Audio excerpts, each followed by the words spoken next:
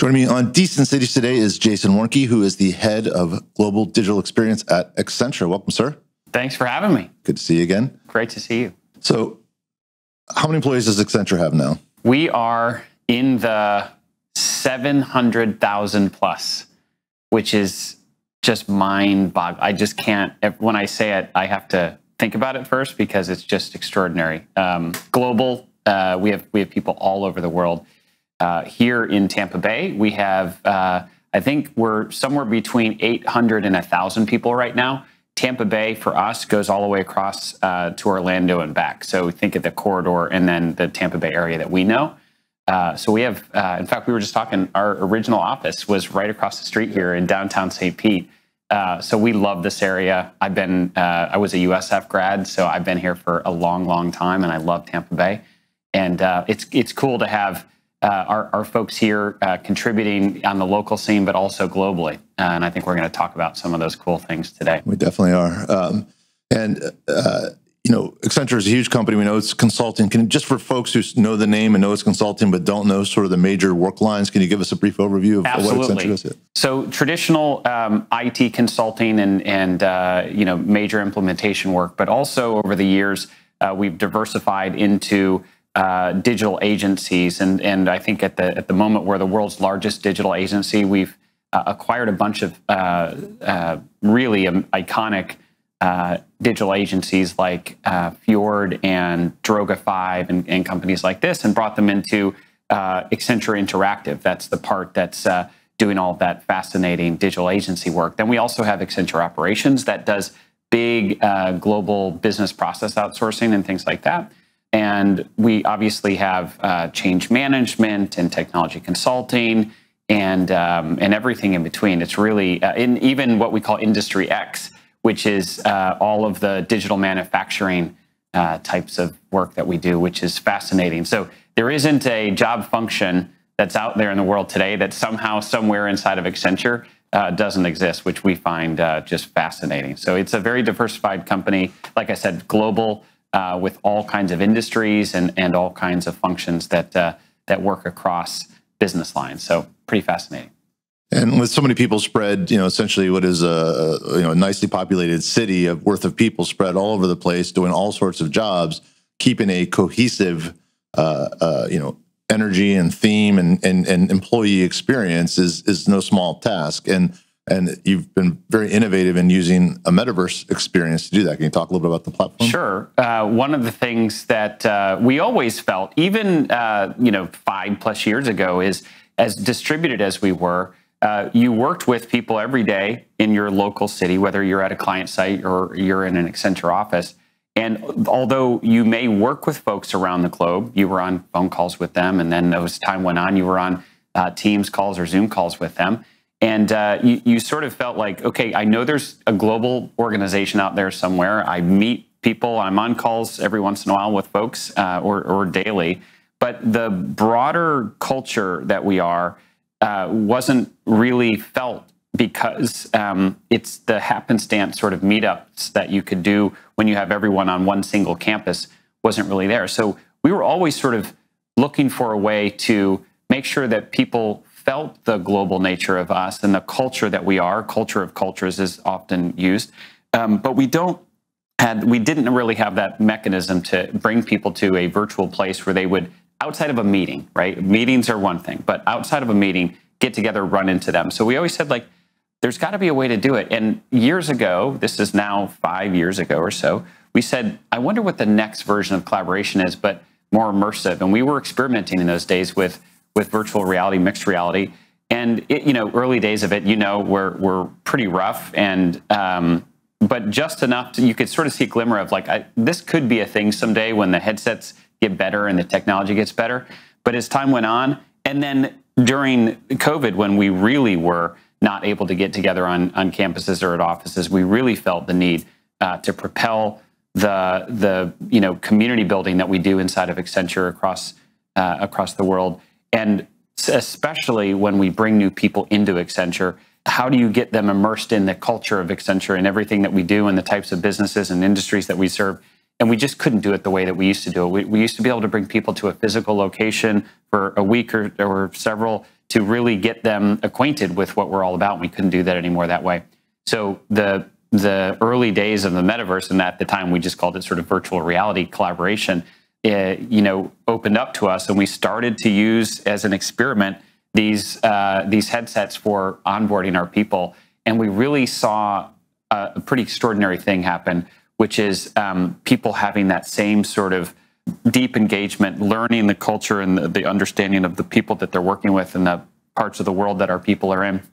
But then having this much deeper recollection of what they learned and how they learned it with the people they learned it with in this more immersive way. And we said there's something there. So we decided to go really big. We purchased 60,000 Oculus 2 headsets, Quest headsets, and we went out and started to really drive the onboarding process in a new way, where the entire onboarding process doesn't happen in the headsets. It's a portion of it. So you know, if you've been in a Quest before, you know that it's something you might be able to handle for 30 to maybe 60 minutes. But so we have a portion of the onboarding experience that uses that, and then the rest of it's more traditional means.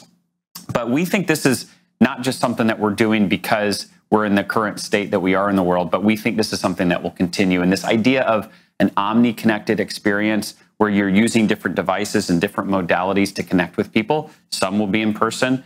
I was in our office today in North St. Pete, and someone that is on my team that I've worked with on teams, over the last several years, the conversation that we had just in a chance encounter over literally around the coffee machine. It sounds so, so trite, but it was the deepest conversation that you just wouldn't do and don't do on traditional web conferencing tools. So we think that combination, flowing between in-person Teams calls and then virtual reality is something that's just part of the future of the way that we'll work. And obviously, as the headsets get lighter and they get to be where they're more like almost traditional glasses or augmented reality glasses that can sort of move between augmented and virtual reality, we think that people are going to flow freely between those different modalities. So I think there's something here. I was optimistic early, but I still had that but it probably is one of these things that's like, yeah, we're doing it, but it's not really compelling. It's now has gotten to the point where people are like, okay, the next meeting we're doing this way, and here's why we're doing it that way. It's really sticking, and we love to see it. And we love to see what people are doing with it. It's fantastic. And what I like about it is, a lot of times solutions are lesser than experience that are sort of a necessary utility. Can't meet in person, so we go to Zoom, and Zoom has some great aspects to it, but people would say it's not the experience of being able to, have people, hear people on your left, hear people on your right, and look around and sort of be in this space. And so this unlocks that, but that in and of itself was never available on a global scale. And so you're now able to connect Accenture employees through this metaverse or immersive experience in a way that was never available, and therefore it's actually a better thing versus just a lesser than thing as a utility. That's right. And the thing that I really encourage our teams to do is, as we design the environments, the natural reaction or inclination is to recreate the world that we know. So let's create a digital twin of our office, the exact office. And we did that, and that's really cool. And we have that for different use cases, like helping design offices. But when we're talking about going into a virtual space together to have a meeting, why create it in the world that we know, that has gravity, that has all the trappings that are required in a normal office setting? Why not create something otherworldly? And that's what I think is amazing about sort of the crossover between entertainment and the world of work, because the same technologies that are used to create Game of Thrones and all these amazing shows and movies that we watch can be used to create the environments that we'll engage in the future of work and collaboration. Never before could you do that. You could design an office, really expensive office, that looked like the interior of some movie scene, so that you could have those, and plenty of examples across, the Googles of the world create these spectacular workplaces. But now you've unlocked this whole world of fantasy land, if you want to call it that, to create amazing environments, to do things that you can't do in today. So I always encourage the team, yes, we could create the office, the environment to look like our office. Think about what it could be if you just completely went out there and created something magical. Yeah, that is a very important point. I mean, you now open up completely new ways to be creative, to express yourself, and to create structure around how things flow. Probably ends up as a whole new position in large companies, which is that unlocking employee power through doing that, or a whole new field of services. So, do you have, digging into that? Do you have any sort of early examples of how that might express itself, or ideas that people have had of how people interact in this sort of no rules way? Yeah, and I think one of the things that if we go to a real use case that happens every day, like brainstorming as a group.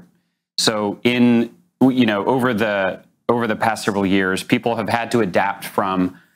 I used to get into a room that had whiteboards and sticky notes, and we used to do brainstorming. You did design thinking with the sticky notes, and you'd go through a whole process, and you got used to the way that happened. And then all of a sudden, the past several years have happened. We've had to adapt that into the 2D world over Teams calls, and you can do similar things, but it's definitely not the same as being in a room together with individuals. Well, as you think about what's next, and you go into brainstorming sorts of design thinking examples in the virtual world, why design that same process to happen the way that you did it in a room? Yes, it's great to do it in the room because tactile engagement with drawing your ideas on paper, putting them on the wall, arranging them, prioritizing. But imagine if now you've unlocked this whole next level way to collaborate and brainstorm, where there's 3-dimension and there's things that could float in the room together, and there's ways that you could create a product together all around the world. And I think that unlocking what brainstorming could happen next is just sort of on the early we're on the early frontier of that. And I think the technologies that will be next will allow people to unlock ideas and brainstorm in ways they couldn't in the past. And so that's just one example of where I think technology, the metaverse technology, is like, yes, embodying an avatar, going into a virtual space that might be magical, whimsical, and have that sort of immersive, spatial audio and video is neat. But then, like, okay, what can you do with that to solve a problem better than you could in the past? And that's where I think, getting people to say, let's break all the rules that existed in the past, even physics problems, is such a neat thing to think about. Yeah, and when you have, I think of all the options for like rapid prototyping, right, where you could have tools that have, coded in the physical characteristics, put them together, let them work together, see what happens, or tweak some of those physical characteristics and see what happens. Right. And, and then translate that to the real world. So a lot of endless possibilities, really. Exactly. So with all of that, sort of understanding of what could be, how are you feeling about the timing of it, right? We still have the big kind of clunky glasses. Right. It's still mostly in the realm of games, the immersive stuff. So is it, are you hoping there'll be an acceleration in these sorts of tools for the professional space, and what role can Accenture play in making that happen? I believe this is going to happen faster than we might imagine. It happens, in early prototyping and experimentation. The overall experience to me has felt like it's taken much longer. But what has happened is people have started to experience now, and there's so much focus on this topic, good or bad. It's really gotten people into their first experience. And as soon as someone has the first experience, then all the way up to the very top of organizations are seeing the value. It's now propelling the industry forward because the demand and the use cases are very real, whether it's virtual selling, selling products that are really high-end products that are really complicated to sell in traditional forms, where it doesn't scale to have, physical shops where you're trying to explain, like even a car, selling a car it's not always possible to have the right sort of experienced salesperson that can talk about a physical product that is fairly complex, like an EV, selling an EV today. Consumers have lots of questions. Tesla puts these stores in expensive malls, and it's a great experience, but that doesn't scale tremendously. You can buy your car completely online, click, click, click, and it's coming. But there are some deep questions that folks have as they're considering the move from a traditional vehicle to an EV that sort of use case, I think is, and as the leaders in businesses see that, and they see how that could happen and how approachable it is now, is going to really propel the industry to, to scale the tech, both on the software side, but then on the hardware side as well, because I think in the past, it was viewed as a gaming thing. It was like, okay, yeah, those are fun.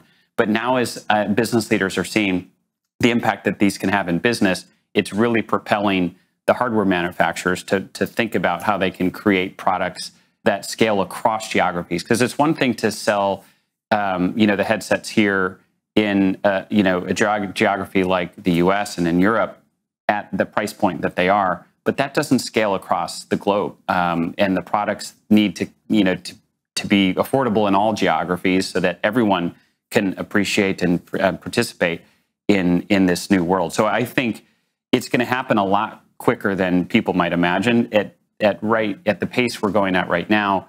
I think it's realistic for us to imagine in 2 to 5 years, both the hardware, gets cheaper and smaller and more approachable, because it's still, even though they're getting cheaper, they're still, if you haven't used them before, they're not as approachable, right? It's not something you hand your parents and say, here, just figure it out, like phones have become.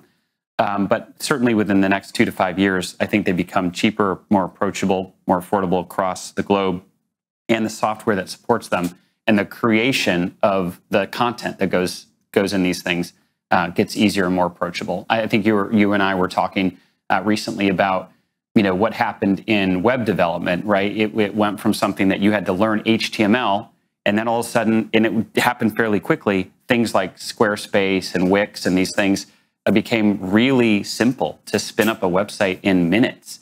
And right now it's really not approachable to create these virtual worlds or avatars or whatever, and it won't be long until it is, where you just say, hey, I want to create a world. And Meta's doing this now with their Horizons Creator Lab, I think it's called, where you can go in and create your own world just by kind of like a Minecraft sort of thing, where you build the world and then invite others to participate in it. That'll get easier and easier. So I think it's going to happen pretty quickly. And when you think about in the scale of everything happening in the world, 2 to 5 years for it to be, I think, really approachable and affordable is going to be here before you know it. Yeah, makes a lot of sense. One sort of nuts and bolts question that is less glamorous, but I know you have to deal with it, and that's the regulatory environment. We have, even state by state, there's specific HR laws and things like that. So now when you bring everybody up into this borderless virtual campus, what are some of the challenges or opportunities, or what's sort of that, what have you had to pay attention to with bringing people together? Yeah, I think one of the things we knew would happen in a new disruptive technology is that the rules and the approaches we've used in the past would need to be re-examined. And this is something that, because we're early days, there aren't yet really enterprise-grade solutions on the software and the hardware side. And that is another area that is evolving very quickly. So that means, like in our purchase of these headsets, they're consumer headsets, and we've had to work through, in certain geographies, offering that sort of headset and the terms of use for that type of headset and the account that you've had to create to use that. We've had to, select the geographies to start with, and will evolve over time, both as the hardware and the software better account for and handle enterprise sort of solutions, but also as the laws and regulations in different states and countries, geographies change as well. It's something that's disrupting the entire world, and as people understand it more and they get into it, they understand the implications and the risks. Content moderation that happens today on social platforms. It's taken years to get that to a point where I think we feel relatively confident that content moderation keeps people safe. But now we're entering a whole next arena where people go into these, and a similar thing has happened in online gaming, right? You go into games, and certainly, you can run into some bad situations. And I think the same thing is now on the forefront here in the Metaverse world, which is we have to think about how do we keep folks safe in the virtual worlds that they go into so that they want to continue to do it. It's an inclusive place, and no harm is done, right? But it is definitely something that we've had to work hard to figure out how we step into this in a big way, in the right geographies to learn from it. And I think the industry is learning as a whole as this whole thing evolves. Yeah. Perhaps a problem solved by global standards and opt-in sorts of things, or organizations that provide guidance on those things versus control and laws, just because they're unenforceable to some extent. That's right. Yeah. So let's finish up by talking about the year ahead for you. You've come this far with and all that with building this virtual campus experience. What's the next year hold as far as pushing that forward, or other projects that you're working on? And as we sit here in your awesome video studio, one of the next frontiers that we're experimenting with, which I think is going to be so exciting, is 3D immersive capture, so that you can put a real human instead of an avatar going into a virtual space and people watching an avatar on stage, bringing a live 3D immersive human into a virtual space. And so we're experimenting with several platforms now that do that, and the technology there right now, you got to get really expensive rigs and software, and it's difficult to do, but that will get cheaper and easier to do, where just a simple like DSLRs will come with the capability to do it and stream it that way into a virtual space. But right now it's sort of very nascent, and so we have a bunch of TV studios around the globe. Video is a great way to communicate with our people, and it has been for years. But we think the next frontier is, using virtual studios, virtual sets, and virtual immersive capture. Putting them into the virtual space is going to be super cool. Yeah, that is awesome. I could see once they become more ubiquitous, even houses, 3 bedrooms, 2 baths, 1 studio, right? Exactly. Well, I love that you have the opportunity to be so innovative inside such a big company. It really speaks to Accenture that they're pushing other people through this cutting edge stuff, and it speaks to the culture. Sounds like a pretty cool job too, I would say. It's a blast. Yeah. It's always good catching up, and I appreciate you sharing what you've been working on, and we'll look forward to catching up again during the next couple leaps. Awesome. Thanks, Joe. Thanks for having me.